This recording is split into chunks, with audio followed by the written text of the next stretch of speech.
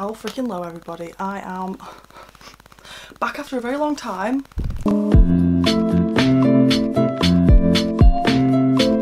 I've got a bit of an idea. I've been wanting to do this for absolutely ages, basically, right? True crime. Ooh, that's the theme today. I don't know if you can tell by the candles. I'm really, really hoping that they do not set my leaves on fire, but I've got it all set up. So I'm doing my makeup based on the daily event. Do you know how there's always like a daily event, like Kiss Your Best Mate Day, or like, you know, Dog Day? Anyway, today I've googled and it just happens to be Cow Appreciation Day. Every single video that I do with the true crime, I'm going to Google what day it is and try and fit a makeup theme around it. Now, my makeup skills aren't very good, but they are decent. So today we're going to be talking about the killing of Rachel Nickell. This is a pretty long one for my first one, but I'm doing it because I did it for my university piece of work, so I kind of already know the base. This case started in the summer of 1992 at the Wimbledon Common in South London. Okay, so a little bit about Rachel. Okay, so before we start about the actual case, she was the child of Andrew and Monica, and she was born on the 23rd of November 1968. Family and her, when she was younger, lived in Essex in a little town called Great Tottenham, but then later moved to London with her partner and her child. As a child, she was very charitable. She always helped out old people homes and children. She was a very, very loving child. She did go to a high school for girls. I don't know if that impacted her life in any way, but I just thought I'd include that. When she was younger to when she was a little bit older, she was really into acting, she was into dancing, all of that stuff. And when she did have a child, she did want to be a children's TV presenter, because she was just so good in front of the camera. Everyone would say she's so good in front of the camera. However, despite this, she did end up getting a English and history degree instead of, you know, an acting degree. But I mean, I look like a ghost, oh dear. When she was a little bit older, she became a lifeguard, which is then when she met her partner-to-be, Andrew, who they had their child Alex with. We'll be talking about a little bit later because he is crucial to this case. A year after actually meeting each other, they had their child Alex, and they moved in together in South London, which was close to Wimbledon Common. She did used to do a little bit of modelling because she was very I'll put up pictures hopefully. She was very beautiful, and she stopped doing a little bit of her modelling to care for her newly born son Alex. They ended up living there for a while, and when Alex was 2 years old, they went for a walk at the Wimbledon Common with their dog Molly at about 10:20 in the morning. It was noted to be a lovely summer's day, you know. The sun was out, they were having a great time. They went for a walk at Wimbledon Common, excuse me, which is like this, it's like a big park where, you know, you'd see kids running about, you'd take your kids, you take your dog, there'd be, I think there's a park there. But yeah, they were just walking the dog at 10:20 in the morning, you know. They'd go there all the time because he'd been living there for a while. Where they lived was quite close to the Common. But unfortunately, as they were walking, a man did approach them and he knocked the son straight out of the way, right onto the floor. This 2-year-old child knocked him straight on the floor and began to stab his mother 49 times. So it wasn't just like a hit and like a stab and like run. 49 times. I think she actually died from one of the earlier ones, which was straight, like he almost decapitated her. It was that deep. He didn't kill her child, he just decided to murder Rachel. Unfortunately, the child Alex did witness this happening, obviously traumatizing for the child. But what makes it really upsetting is, as the man was running away, he, being so small, he was collecting all the things that had fallen out of her bag, picking them up, putting them back in her bag as a way to, like, you know, here's your stuff, mum, like, you've dropped them. And he began to place, I think it was £5 note or like a note of some sort, over her head where she had blood, and saying, "Get up, mummy, please get up." And he just kept repeating that, and by the time, like, I don't know how long it was later, but it was a little bit of a time later, he was still there crying to try and wake his mother up. That is so traumatising for that child. And obviously putting all of the the things that he's found on the ground around his mother in her bag, he's also, I know he didn't know it at the time because he's 2, destroying all evidence like that could have been related to the perpetrator. But yeah, again, he was using the banknote as a plaster to try and make his mum better. That, oh, it makes me so upset. When Rachel's body was discovered, it was found that Alex was still there trying to wake his mother up, because obviously he thought maybe she was sleeping. But he is technically the only witness in this case. But when the police were eventually cordoning off the Wimbledon Common, over 1,000 areas needed to be cordoned off. 1,000. 1,000. This is why this case is absolutely so massive. There's so many twists and turns. 1,000 areas. 1,000 areas. And potentially 500 witnesses. 500. Alex being 2 years old and the only witness, the media was absolutely horrendous at dealing with the child. When police went to the body, a decision was made to euthanize, put to sleep the child to try to minimise trauma, send him to a hospital. However, the media turned up to the hospital where the 2-year-old was staying to try and get an interview with the 2-year-old and their father. A press release was done with the father saying, you know, please keep the identity of Alex unknown because he's a child and he's the only witness and the murderer is still out there, so, you know, the only witness to his crime. He's in very, very serious danger. However, the Sun newspaper posted a full colour picture of Alex in the back of their newspaper. A full picture cover. A full picture of a 2-year-old who's the only witness in his mother's murder. Does that not, like, do the people not listen? Like, he's in so much danger now.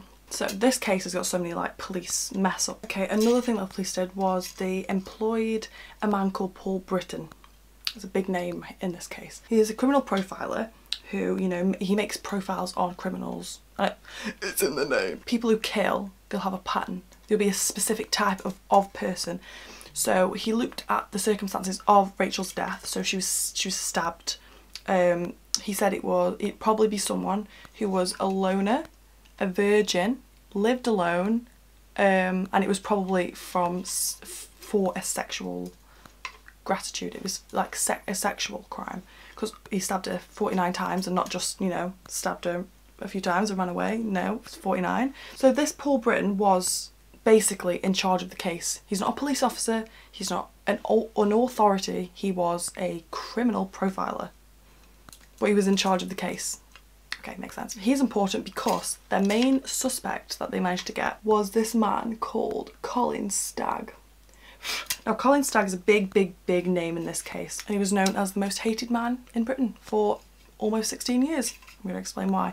He was a 31-year-old man at the time. I couldn't really find very much about his childhood, his family. Obviously, it's disclosed. Like, the public's not really allowed to know. And it just so happened that he fit the criminal profile. Dark hair, he was like really sexually explicit, a loner, virgin, you know, tall. He fit like what a few witnesses had witnessed as well. And there's also a program on Crime Watch where he matched a facial composite that they did on Crime Watch. So the public were also having eyes on him. Everyone had the eyes on Colin Stagg. But at the time, he was actually at Wimbledon Common at the time of the murder as well. Doesn't look good. He was having a short walk with his dog as well on the Common the same day. He was unemployed, which is also what Britton said, that he would be unemployed. However, he didn't go for his usual long walks in the morning. He had a really bad headache at the time, so he actually left early to have a nap on his sofa. And he claimed he was back at 25 minutes past 9. But yeah, there was a woman who recognised him from Colin from Crime Watch. So she called the police and said, this guy is the guy in the composite on Crime Watch. And she actually recognised him. This is a big part of it. She recognised him from, it was called Lonely Hearts Column.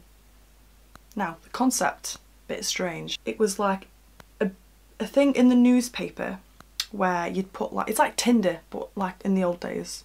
Like it'd be like I'm 20, you know, single, like I'm this height, this weight, and a little picture of me. And they call up and they go on a date. So this is where this woman recognised him from, because she was talking to him on there. And she told police that he had a very sexual, he had loads of weird sexual like desires and fetishes. He was into harming people. So, I mean, it's not looking good, Colin. It's not looking good. After the police got this call off of this woman saying that he's the person in the picture on Crime Watch and he's very, very strange behaviour, they raided his house. To their surprise, they found a lot of suspicious things. They found a black sheath knife, a black studded belt, black gloves, and his bedroom was painted black and had a massive big pentagram on the floor. And they also found 7 cult books. So it's not really looking good for Colin Stagg at the minute. You can see why people did think he's Rachel's killer. It was the police, to try and get Colin to confess, they set up a project called Project Edzell. Now this was where the police also went very, very wrong. Project Edzell was an absolute mess. It was basically a honey trap, which is, you know, you're tricking a man using the police by using a woman. This was done by using an undercover police officer who went by the cover name Lizzie James. This whole thing was absolutely just not very good from the get-go. And this was done to set up to try and get a confession out of Colin, which is kind of illegal. They went about it in a very, very unethical way, like for many, many reasons. One of the reasons is that they promised to not ask Colin any leading questions, they were saying. All of the questions are very leading. It started off just her sending him like letters, and obviously the police would analyse those letters. But then they started meeting up. And do you know where the first meet-up was? The Wimbledon Common, where he supposedly murdered Rachel Nickell. So not only are they trying to get an innocent man to confess, they're also bringing in a woman to the Wimbledon Common. The police had to be so far away that Colin wouldn't recognise them. So they would have had to be far enough away that Lizzie wouldn't be able to be saved if Colin was the killer and there was anything bad about to happen. And so when they met up, I think they went to a little cafe nearby. Lizzie was informed to, you know, try and get this confession out of Colin. But she started going into a lot of detail about what she likes to try and get this confession out of him more. She says that, you tell me your biggest secret, I'll tell you mine. So she goes first and she tells him her biggest secret, which she said was sacrificing a pregnant mother and unborn child. Didn't know that was in the police job description, but absolutely sure. In hopes that he would then say, you know, my biggest secret is I killed Rachel Nickell. However, not that easy, because he is an innocent man, so he's not going to. And the worst thing that she did was she started then talking. Obviously he wasn't saying about Rachel, so she brought up Rachel and she was saying, oh, she really wishes that he had killed Rachel because that's what she loves, like that's her like sexual fantasy, like her sexual fantasy would come alive if Colin was like, oh yeah, I killed Rachel. So she was kind of like, you know, trying to force him to say it. And she even said, I will have sex with you if you killed Rachel. Leading questions. That was a very, very leading question. It's just very, very unethical about how they went about the whole thing. When they finally arrested him, because of this, you know, honey trap, Project Edzell, they did actually arrest him, and he was being interviewed for 3 whole days, and he was in custody for longer than 24 hours, which under the Policing and Criminal Evidence Act 1984, that there's laws protecting people from that. So he said it was just a mess. And again, Paul Britton, not the police officer who was in charge of the case, technically, he was giving them advice on how to interview him. Paul Britton, the criminal profiler. But yeah, again, they arrested him over there was absolutely no forensic DNA evidence, any of that, because there wasn't really at the time. It does come in later, which we'll talk about, but at the time Colin Stagg was arrested, there was none of that. He had no link to the crime whatsoever other than this honey trap and his house being, you know, weird satanic ritual. I think that was just like what he was into. And he just so happened to, you know, like hurting people, but like not in the sense of he would actually go out and do it. As when they went to court, obviously the court was like, the prosecution didn't take Project Edzal into evidence, so he was only arrested on basis of what he was saying to Lizzie James, which obviously, because they went about it in such an unethical way, the evidence was just dismissed and it wasn't allowed, so he was set free. Even though he was set free, don't forget, Crime Watch, you've got the newspapers, all that, all the public, all the media absolutely hate him because they 100% believe that he killed Rachel. So Colin was a free man, but the media still hated him, and there was even situations where he would be walking, he'd get beaten up in the streets, you know, like killer, killer, killer, murderer, murderer. He's just an innocent man just trying to live about his day. He's already got like a few years like taken off of his life because, you know, of all this happening, you know, interviews, This was in 1994, so this was 2 years later that he actually got, you know, the clear. This case then, after, you know, this case then goes cold because they've got no witnesses, they've got no suspects because they've all cleared all the suspects off. However, Scotland Yard Police put the case under review again. So like completely starting from the beginning, they're going to look at all the witnesses, all the suspects again, they're going to look at all the statements, all the files, all the, you know, evidence, because this was opened in 2002, so this was like like a decade later, and seeing if they can link it to rapes in the areas, you know, stuff like that, which you'll find out. Definitely do. They were comparing injuries of Rachel to in the past like 10 years and looking before Rachel was murdered and seeing if they connected in any way. There was this thing called a contracted forensic science service, which was, you know, recently invented. Forensic science, DNA evidence, it was all becoming a thing. This was using like small particle fibres of people's skin and like DNA. Like this is when DNA is proper becoming big. Loads of cold cases are being solved because of this.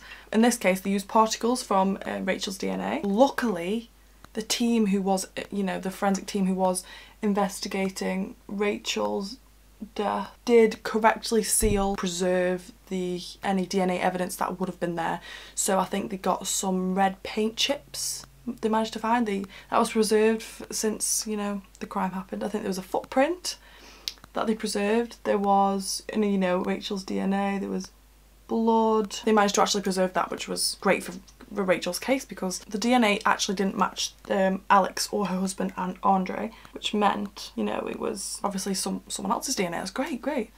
However, it was not enough DNA for an actual full identification. But in 2006, the team decided to interview sex killers at the time, like rapists, stuff like that, who were at Broadmoor Hospital, which is not a hospital and it's a prison, but for like people who are seriously mentally ill, who have like committed murder but they've been unstable. And they actually managed to interview a man called Robert Napper.